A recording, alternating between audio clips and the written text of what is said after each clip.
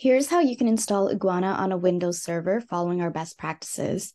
First, head over to dl.interfaceware.com to download the latest version of Iguana.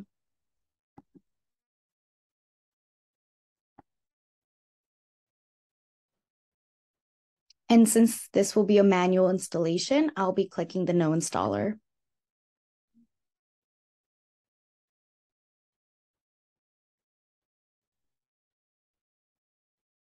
Once you have the downloaded file, you can extract the content. In this case, I'll just be extracting it into my C drive and in program files.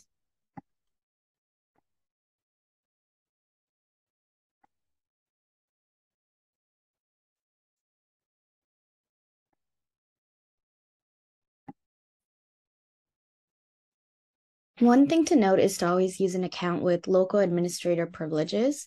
So in my file directory, I did create a separate folder for Iguana. I will then create a separate folder within this folder for my Iguana configuration files. It's important to keep the configuration files separate from your installation files because it does make future upgrades and migrations easier.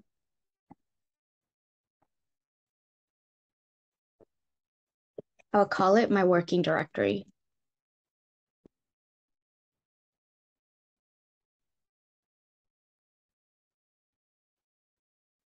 Next, I'll click into the Iguana installation files to open up the Iguana service.hdf file.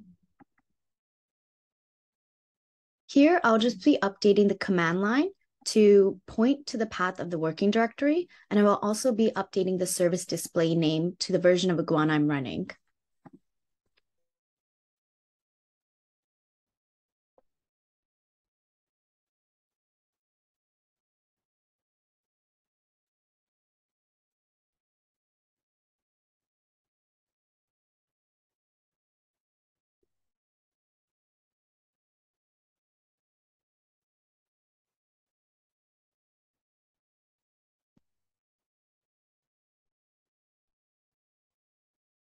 And then save.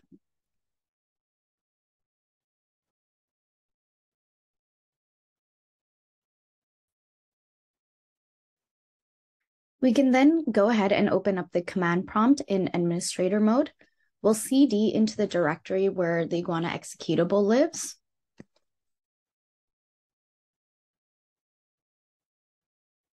And then we'll type the following command. Iguana run. Also adding in the path of the working directory.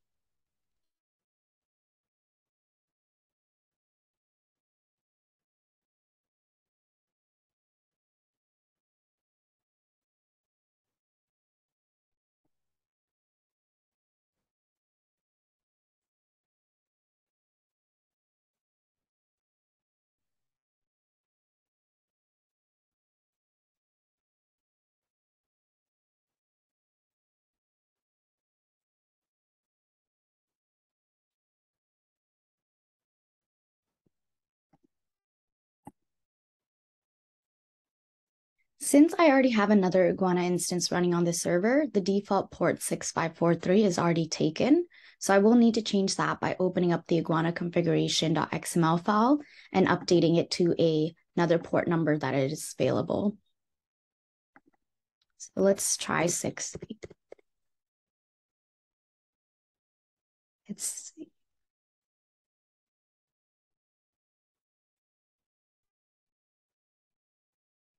Once that is saved, we can go back to the command prompt and rerun that command.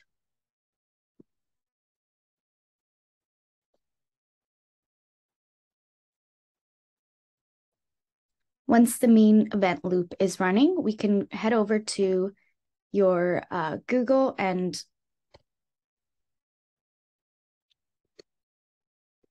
check if the Iguana login page is all set and the license page does come up.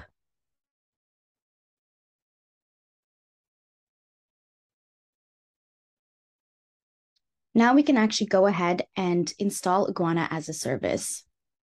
So we can actually go back to the command prompt, stop the command, and type iguana_service, install.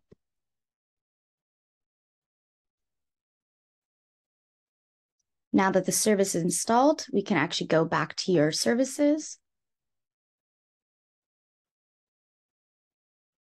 and start the service.